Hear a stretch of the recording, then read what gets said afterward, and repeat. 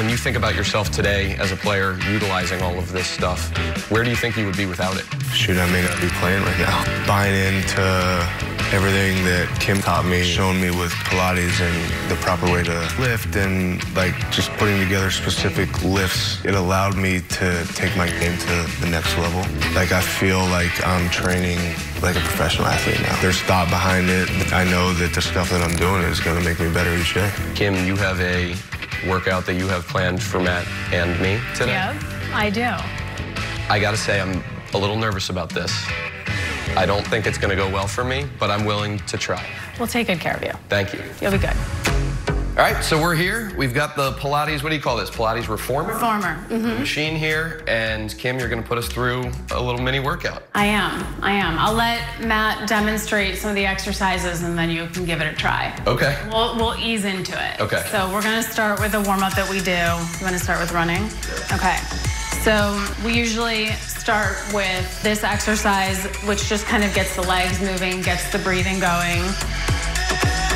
In this, you want to focus on breathing, and when we breathe, you're breathing all the way into like your low belly. So really kind of this expansive breath, creating a lot of space in your torso, and the hips are staying even. All right, you want to let Dan give it a try? Absolutely. Okay.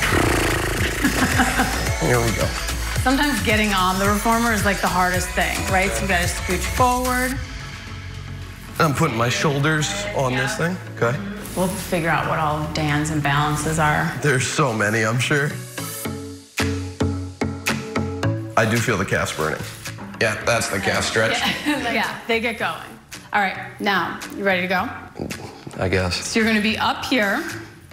Start holding a little bit higher. Okay. Yeah, is that all you got? Yeah. This is it, this is the Yeah, this limit. is as far as it goes. Then you're gonna bring the leg up first, right? So the leg keeps pushing here, and you're gonna slowly walk down. One hand down, and then you're gonna release low back first. Keep your shin tucked. You got it, you got it. He's good, he's good. Yeah. Keep going, keep going. Man, how am I doing? You're doing good. Now let the shoulders, and then once the shoulders go, let the head go. Look how scared he looks. Well, I know. Keep going, breathe, breathe, breathe. Yeah, all the way Nice. up. I'm sweating. Yeah. That was solid. That was pretty good. That was fun, too. Nice work. Thanks. Reach and extend out. Good. He's got good, like, alignment Posture, there. yeah. So now what you're gonna do is, as you inhale, slide those elbows forward, so you're moving, yes. And then as you exhale, bring them back just under the shoulders. Good. How have you seen the impacts of this stuff when it comes to your game? What are the specific improvements that you've noticed? Being more agile, both, you know, hitting, getting myself into a better hitting position and moving more freely, defensively, stretching to pick a ball in the air instead of getting a bad hop. From the time he started, he was actually just a natural. Like, he was kind of athletic and could move well despite having some extra weight.